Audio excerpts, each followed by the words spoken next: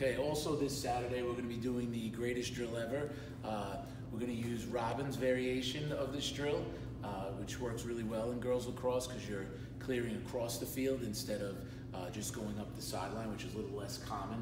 Okay, some of the concepts here, we're working on our clearing passes, so we always want our stick to be upfield. And it's a race, it's very competitive, so the girls love to play it. Okay, so there'll be a goalie. There's two teams. There'll be red on one side and purple, in this case, on the other side. Two goalies in the net. They're going to both be looking to clear the ball on coach's whistle. You're going to have preset spots for these girls to be in. Okay, you set cones up or give them landmarks of some kind. So the first pass will be out to the low, will be like a low defender. Okay, so the ball's going to go here.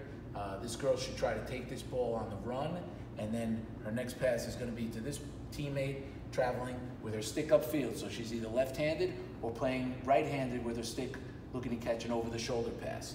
Okay, that ball comes here. Okay, she gets that ball. This girl on her team from the opposite side is traveling this way, also stick upfield, so she's either righty or catching it lefty over her shoulder. Okay, and then you have this pass.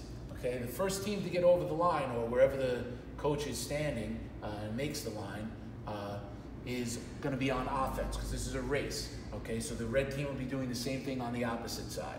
You get over the line first, coach will call out, purple's on offense. So everybody drops the ball on the red team and they hustle in to play 3v3 defense. Okay, it's really good. They have to communicate to do that. They have to stop ball and work together to get in on defense and play good team 3v3 defense while the offense is using, hopefully maybe they can gain an advantage or at least, move without the ball and create some opportunity for a girl who has the ball.